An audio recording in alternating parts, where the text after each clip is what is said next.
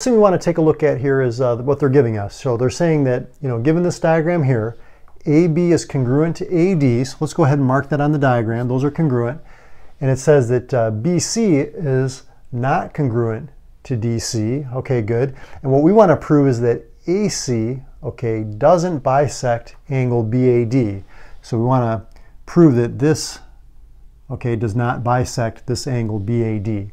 Okay, so when you do an indirect proof, the first thing you want to do is take what you're trying to prove and temporarily assume that the opposite is true. Okay, so do you understand? So you take what you're trying to prove and you temporarily assume that the opposite is true. So I'm just going to write this down. So let's just assume, okay, temporarily, that AC, okay, we'll just say ray AC does bisect angle BAD.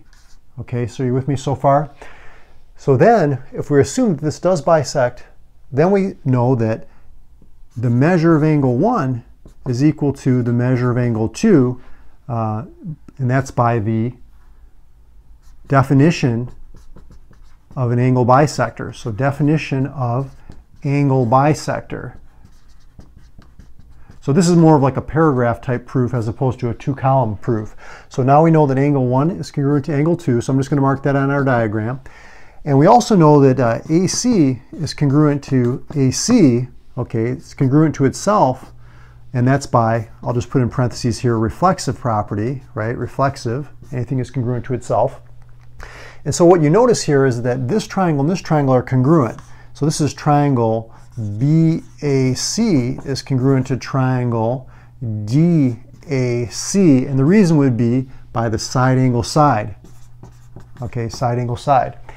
So now that we know that these two triangles are congruent, we can say that BC is congruent to DC, and that's by the CPCTC, which means that the corresponding parts of congruent triangles are congruent. Once we prove these two triangles are congruent, the parts that match up, meaning BC and DC, will also be congruent.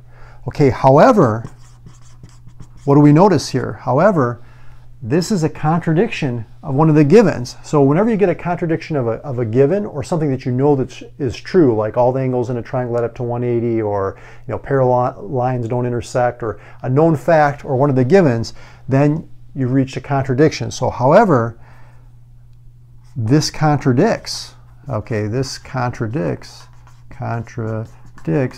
the given.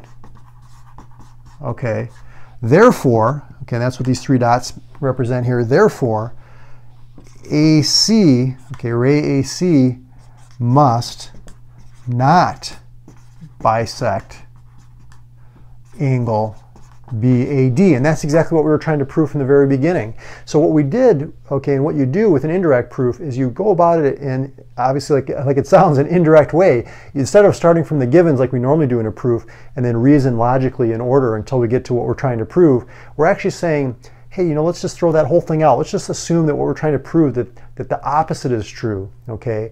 And we reason based on that temporary assumption, okay? In this case, we're assuming that AC does not, does bisect angle BAD. This says does not. We assume the opposite, that it does bisect angle BAD. And you reason from there until you get a contradiction of the given or a known fact. And that's exactly what happened here. So we said, hey, our original assumption, okay, right here, that it does bisect angle BAD must be false, and the opposite is true. And so therefore you can then assume that what you were trying to prove is in fact true. So I hope this helped you to understand a little bit better how to work with indirect proofs. Subscribe to the channel.